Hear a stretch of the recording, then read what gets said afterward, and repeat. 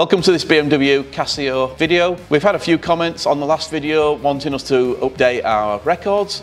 So we're going to address that now, and we're going to show you how to do an online service history, upload and transfer to a vehicle using the new BMW KaSIO method, and more importantly using the BMW Key Reader device. So first things first, we need to log into our BMW AOS portal. This has slightly changed since the last time we looked, but the same method applies. We simply hit the login option in the top right hand corner, we input our username and password, and straight away it logs us in to the start page.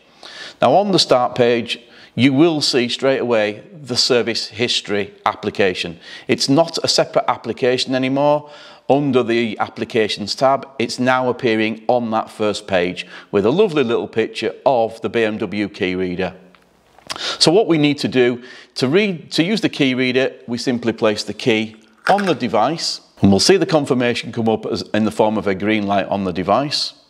We'll also get an audible warning tone as well to tell us that that data is being read.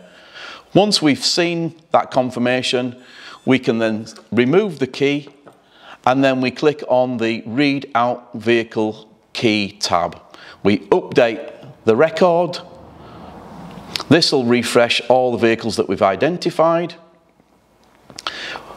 Once we've done that, we close that little window down, and we'll see then the top entry will be our current key read that we've just done. And to access into that vehicle, we simply click the little arrow on the right hand side. That'll take us to the Vehicle Requirements tab. Now if we want to know a little bit more about the vehicle that we're working on today, we can click one tab back and go into the Vehicle Information. This Vehicle Information tab will show us the full vehicle VIN number, more importantly the last time the vehicle was updated with software, so we can see how up to date it is on software versions, and if required we can get that booked in for the customer in the workshop, and we can maximise return then on doing coding and programming jobs and work, because there may be a technical bulletin that affects the way the vehicle is driving. We'll go back to the Vehicle Requirements tab. So this now is how we will upload our online service history entry. So by scrolling down, okay, you can see that the method under condition-based service, CBS, there is the source, so it's key data, so that's telling us that we've read the information from the key. You can see by scrolling a little bit further down that actually what it's showing us here is that the standard scope, the brake fluid and the statutory vehicle inspection are all overdue. Now we know they're overdue because physically there are dates listed underneath, but more importantly they're displayed as red icons on the screen. As opposed to the green icons next to them, the green icons, they're fine, they've already been serviced, they're items we don't need to worry about until the dates or the mileages that are shown. So if we're wanting to know what these pictures refer to, simply by hovering over each specific icon, brings up a little text telling us that this is the engine oil, this one here is the fuel filter, this one here is air filter, and you can see there are some little arrows across the top. Some of these components are all linked and should necessarily be replaced at the same time.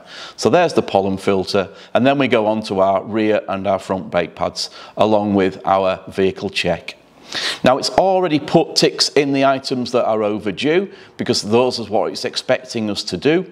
So if we're happy and we just want to write that entry now onto the online portal, and more importantly transfer that data into the BMW's iDrive system, we click on the Write and Display Service History.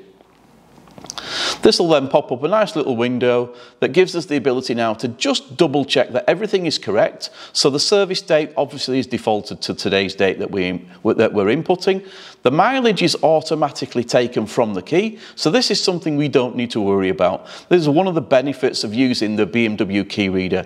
If we'd have inputted the vehicle VIN number specifically, 17-digit characters in its total entirety, we would be starting from scratch. We would physically have to input the mileage mileage, all right, in kilometres, so we'd need to do that conversion. Also, we'd need to put the date in there as well. It is worth noting that you can change the service date. You can go back a few days, but it won't let you go back months and months. So it's always prudent to upload this entry when you're actually doing the service on the vehicle. Now, if we've decided that we want to do additional items as part of the service, then it's as easy and simple as selecting and putting a tick in the corresponding box on the left-hand side against the items we're actually changing and we're carrying out on the service. So here I'm just going to put that we've done and additionally engine oil, just for the purpose of this demonstration in this video. Then if we scroll down to the bottom of the page, there's a little tick box here that we need to accept, and that's basically saying the complete uploaded service history will also be transmitted into the vehicle over the air. So we tick this little box here to accept that, and then we simply click the right service history entry.